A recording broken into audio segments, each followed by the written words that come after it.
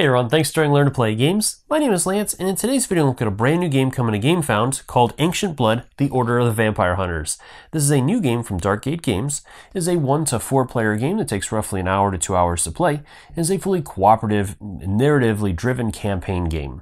So in the game, you are going to be playing the Order of the Vampire Hunters. You'll be a team of vampire hunters going on a journey to defeat some elder vampire. And throughout this journey, you're going to go on in a narrative-driven campaign where you're going to be moving around from different villages to different paths and dens, and then you'll finally make your way towards the elder vampire.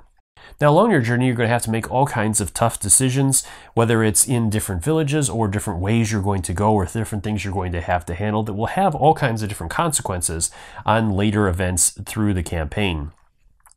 So in this video, I'm going to take you through the main features of the game, and then I'll show you a sample of each one of the different types of encounters you're going to run into, whether it's one of the different villages, one of the different paths, a den, or the elder vampire themselves. And again, this is just a sampling of what to expect, as some of these are going to be randomly generated, where others are going to be specific to within the narrative that I don't have at this time. So just a sampling of these. Now, I also have a link up in the top corner if you'd like to check out a playthrough video that I did with my team, taking you through one of the example scenarios that I was given for this particular prototype. Now, again, all the materials you see here are prototype materials and are subject to change and look a lot better in the final production copy of the game. As always, if you find these videos helpful, if you like what I do, please consider that like button, subscribe to my channel. It's one of the easiest ways you can support channels like mine so we can continue to grow and be able to produce this content. If you want to stay in all my videos, just consider ringing that bell so you get notifications anytime I release new stuff. So let's head to the table and we'll see what this one's all about. First, let's look at the characters that players can play as in the game, as who doesn't want to play a vampire hunter. So each character is going to have their own card that is going to have the 6 different stats for that character, which are faith, mind, agility, perception, diplomacy, and occult. Then each character is going to have 2 different types of attacks. They're going to have a melee attack that's going to list the range of that attack along with the number of symbols that they receive for that, which are going to be speed and damage, as well as any dice that they're going to throw when performing that attack. Each character will also have a ranged attack, which again will list their range and their stats for that. And each character will have a number of hit points, their defense, and the number of vials that they can use before taking a wound. Each character is also going to have different ability cards that they're going to rearrange at the beginning of their turn to line up the symbols. When those symbols line up, you can use those abilities by spending blood vial tokens. Now, there is a cost to this, as each time you spend a blood vial token, it's going to break, and then when you get a certain number that's listed on your card, it'll convert it over to a wound, so your character will take damage over time by using these, but some of these are very powerful abilities. And again, you have to line up these symbols, and as the game goes on, you'll gain new cards that you'll be able to add and make different combinations. So for example, with this one, I can only use these bottom 2 symbols now because the triangles line up. If I wanted to use the top ones, I have to rearrange them so that these squares line up to make a square symbol. So at this point, then I can use these 2, but not these 2. As the game goes on and players get new abilities in that, they'll be able to add new things such as weapons where they can use them, and they'll get different bonuses if they line a weapon up or use a weapon that they are familiar with. And there'll be all kinds of different weapons included in the game, such as the impaler and the axe, as well as other weapons that are going to be included. And each weapon is going to have different abilities, as well as its own set of stats and dice that it's going to roll.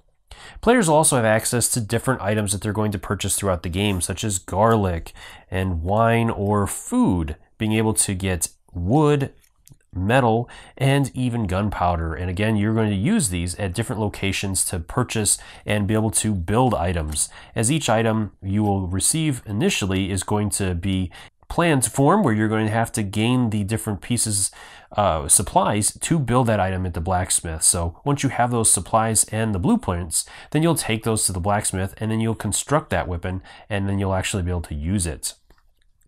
Now, throughout the game, players are also going to have access to combo cards such as Dive Bomb, Hold, Distract, and Double Melee, among others. And each one of these can be used and will be described in how that the players can use them, but they will team up with other players to perform additional attacks or bonus or beneficial attacks that'll grant more damage and whatnot. So the players are going to be working together to carry those out and be able to gain rewards for them and being able to do those. But each one of these is also going to have a cost, whether it's in blood vials or other things that the players must pay in order to carry these out. And there's going to be 4 main characters in the game. We have Giselle, Kurt, Ellie, and Otto, and each one of these characters will have their own specialties and stats. Along with, in the advanced mode, you can also choose to play, and when you die, instead of dying, you're going to be turned into a vampire and will work against the other players then for the rest of that game. As long as the players survive, then they can take you to a church and revive you to turn you back into one of their teammates. Now, playing Vampire Hunters, what would it be without having vampires to slay? So there's going to be 3 different types of enemies that are going to be included in this game. You'll have creatures, which are going to be your lowest level enemies. Then you'll have vampires, which are going to be your mid-level enemies. And finally, elders, which I'm going to cover in a minute. And those are your super powerful boss level enemies. So with creatures and vampires, they are each going to have their card that is going to list all of their stats on it. With the vampires, their cards are going to be double-sided, as they're going to have a daytime side and a nighttime side. Obviously, their nighttime side is going to be more powerful, gaining new and better abilities and giving them better stats, as they are going to be more powerful during the night. Each one of these cards will outline all the details of that enemy, including how the enemy is going to activate, when it activates, and its different stats and attack types, as well as its defensive rating and the minimum requirement that you must get in speed to actually be able to hit this enemy, as some vampires are very quick, where others are slow and sluggish but very defensive. The final enemy type is the Elder Vampire. These are your boss level enemies and are truly terrifying to bring down. Each one of them has their own stat card, again listing all their different stats and attack types and that. And they also are going to have a separate set of cards that are going to outline all of their special abilities and powers. And each one of these is going to have a number of hit points. In order to eliminate the Elder Vampire, you must defeat all 4 of its cards. And each Elder Vampire is going to work a little bit differently. With our vampire here, that vampire has 2 attack cards and 2 defense cards. With the attack cards, this one is going to give her a critical damage ability. When she rolls a critical symbol on a die, she will activate this and do a wound. She also has an ability that if she does 2 or more damage, she's going to heal a wound.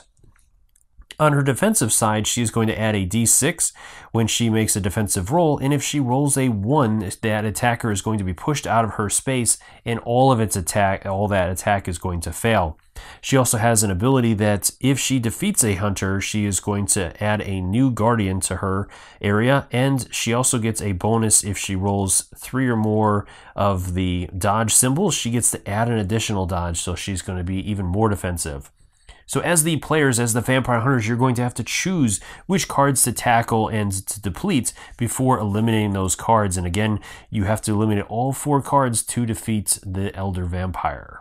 Another important feature in this game is the clock. So each round in the game is counted as 1 hour, and depending upon the area that you're in, this is going to have major effects in the game.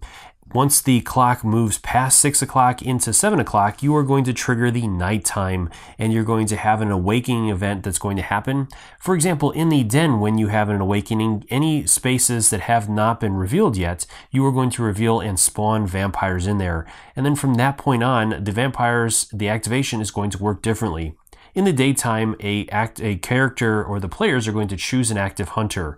That hunter will take its turn, and then after that, all the vampires will activate. In the night, it's going to be in reverse. The players will select an active hunter, but then the vampires are going to activate first, followed by the active hunter taking their turn, so all the enemies will get to go first. On top of the fact that, as covered already, you saw vampires get more powerful at night. So the players are going to have to decide how they're going to attack each area and how they're going to handle things, as they're always going to be against time. When the cycle comes back around to the daytime, again, the vampires will shift back into the nighttime or daytime stance and be a little bit weaker. So depending upon how the game is set and how the players handle things, the clock is going to be a very important part of the game and how you are going to attack the different vampires. So the final thing I want to do is show you a sample of this game. So first off, this is again a narratively driven campaign game where as you move your way around different things, everything will have a narrative and will have different choices you're going to have to make that will impact the different things that you're going to work your way through as the campaign goes, and hopefully making your way towards that elder vampire. So as you start off, you'll be in a village, and then you'll move your way to different paths that will lead you to different dens that will lead you back to villages and all kinds of different things. So you're going to be constantly moving from these different spots as you work your way through. And again, as you make those decisions, they're going to impact later choices you make throughout the game.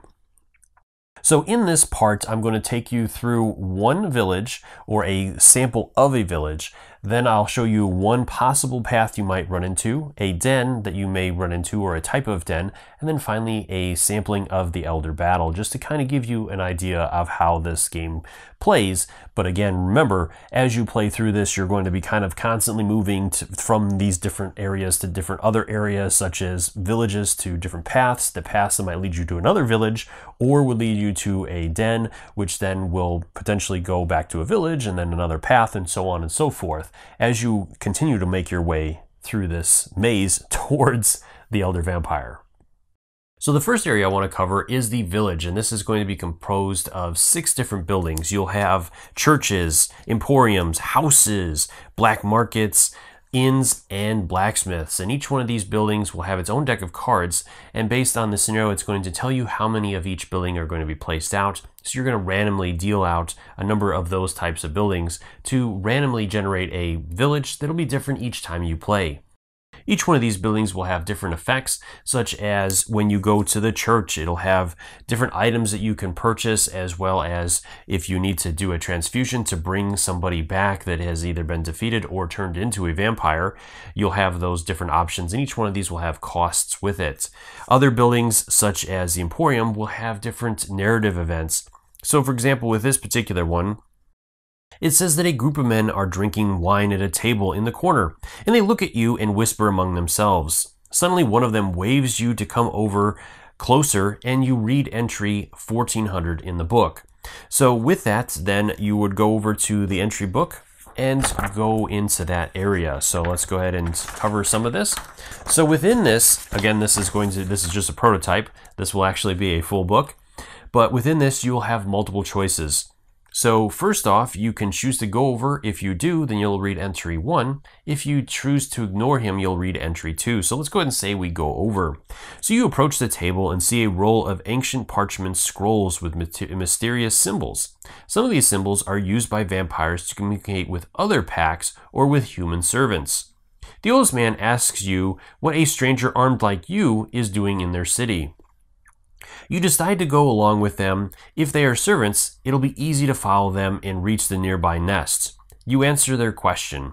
So with this one, you would read entry 4. If not, if you do not answer their question and ask him what the scrolls are, you will read entry 5. So let's go ahead and say that we go along with it and read entry 4. You tell him you were passing through and you have to reach a priest in a small church nearby to collect taxes that are due. You keep the story going. In the meantime, you try to decipher the symbols. With this one, you'll have to make an occult test. So let's go ahead and say that Giselle here is the hunter that is in this area. So she is going to roll her occult test, and it's going to be 1 die. She needs to roll a 4 better as listed on this entry. So let's see what she gets. And she rolls a 1. Oh no, she failed. So then the passage is going to tell you what to do with that. If you pass, you'll read entry 6. If you fail, you read entry 7. With that one, you cannot decipher them. They must be very ancient. So you decide to ask. Then you'll make a persuasion test of a 5+. So then you would go and check your persuasion skill and roll on that. If you happen to roll 1, 5 or better, then you have passed, and again, you'll consult that. And this is going to continue until the thing is resolved, which could potentially be really good for you or really bad. Sometimes you'll take damage, sometimes you'll gain items or scrolls or different blueprints and all kinds of different things depending upon how things go. And again, this is going to be different for each building, how they work and how you'll interact with them. In the town or in the village, you will not have times where there will not be enemies in there, more or less. So the players are going to continue to take their turns, taking 3 actions, and then when they're ready, they'll move on to the next step, which is a path. And again, the path will have a narrative story with it, and the path will also have its own deck of cards that you'll draw from to determine what that path is going to be. Once you've resolved that, then you'll move into the den, if you're successful, of course, hopefully. The den is going to be your first big kind of dungeon crawling area where you're going to be making your way through, trying to meet different objectives, going up against all kinds of different vampires. And then as the day or night ticks on, other things are going to happen. In the daytime, the hunters are going to go first, and then once a hunter is done, then the vampires will activate, and then it'll go to the next hunter to activate, and so on and so forth. During the night, this is going to reverse, where the players are going to select an active hunter, and then the vampires are going to go first, and then that player will have to take their turn. And then the vampires are also more powerful with new stats and abilities. So let's go ahead and take a look at a quick example of the den. So you'll have a number of tiles set up. So I've only set up one with this to make it really easy. And each tile is going to be broken down into a number of rooms, and each room is going to be broken down into a number of areas that are separated by these white lines. So this room here is broken into 3 areas, area 1, 2, and 3, which will have numbers in the corners of them, which is going to be important when spawning, which is going to happen when you move into a new room that has a question mark on it. So let's go ahead and say that Giselle moves into this room. Right away, her turn is paused, and we'll remove this token and reveal a spawn card. So with this one, we have a Gantz that's alert. It goes in and tries to attack us. We're going to get a free attack action to try to stop it. If we're able to eliminate it, then everything is good and we can continue on. If not, then it has woken up all the rest of the vampires in its room, and that's bad news for us. So from there, then the Vasha is going to be placed in area 3, and he will be asleep initially, as well as the Rukin in area 1. Then we have to take care of that free attack action that we have to do. So with Giselle here, she must use a melee attack as the vampire is in her area, and her ranged attack is an area of 1 or 2. So she has to use her melee. From there, then we're going to consult the Gantz's card to determine the minimum speed rating we must achieve in order to be able to even hit him. So his speed rating is a 3. We have an initial speed of 2, so we need at least 1 speed to come up on these dice to be successful. I do get to roll a blue die with this, and I think I'm going to go ahead and spend one of... No, I don't have anything there right now that's going to help me, so I'm going to go ahead and do that, and then he does get a yellow die, so we're going to go ahead and give these a roll and see what happens. I rolled a complete miss, but let's go ahead and say, for example, that I rolled this instead. So this would give me that 1 speed, so my attack now has the minimum speed rating that it needs in order to even potentially do damage. And then we'll resolve the attack. So he has 3 dodge, plus he rolled an additional dodge for 4. My speed was 3, so we're going to cancel out 3 of his dodge with the speed, so he has 1 left.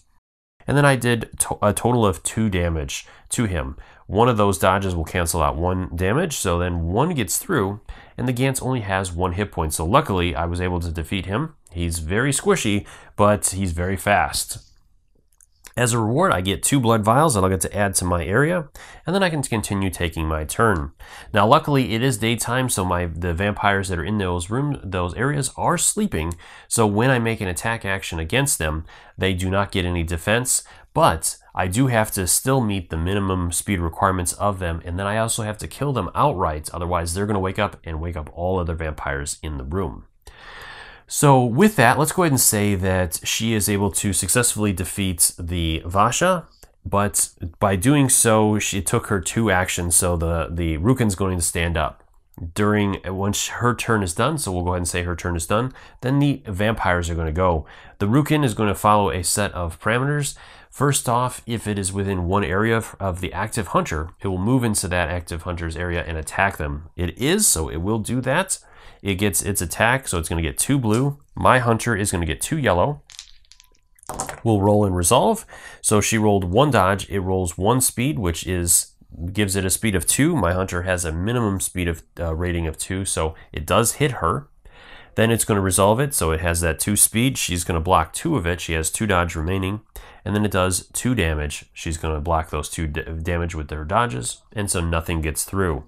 From there, they're going to move into the next hunter's turn to go, as there is no other vampires to deal with at this point. So then the next hunter will go and choose to do something else. I do have this really nice combo attack here, hold, that the hunters can team up with. So let's go ahead and say that Otto goes in here and he wishes to use that. So in order to do this, there must be another inactive hunter in the same area to kind of hold the vampire. And then he has to spend 2 blood vials to do that. So he'll go ahead and convert those to broken vials. Then he's going to make the attack. So he's going to go ahead and use his hammer. He gets one, he has to roll the fragile die to see if it breaks. And then he gets a blue and a green. And then the Rukin's going to get its red die. So we'll go ahead and roll these and see what happens. The weapon does not break, so that's good news. And then let's go ahead and look at his damage that he did. So he has a minimum speed of 1 with the axe, and the Rukin's minimum speed rating is 1, so we did hit him. Then we're going to determine damage. So the Rukin rolled 1 dodge, which will be taken care of by the speed. And then I have 1, 2, 3, 4, 5 successes plus 2 additional wounds from hold. So I've done 7. The Rukin stops 2 of those with its shields. 5 get through, which is going to obliterate the Rukin. It's going to give us 3 blood vials, which according to the reward here, this is going to be divided up among the hunters that were active, or the ones that participated in this. So these 2 would have to share the blood vials that were gained from this. So from there, let's take a look at the last thing, which is the Elder Battle. So with this one, again, the hunters will start in different areas, and then they'll choose the active hunter to go. With the Elder Vampire, she has her 4 cards that we have to deplete in order to defeat her.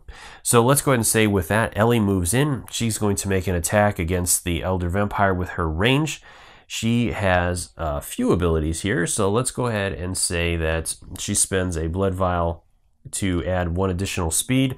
The Elder Vampire speed rating is a 2, so we're already well within that with 4, and then we're going to roll 1 additional green die for that.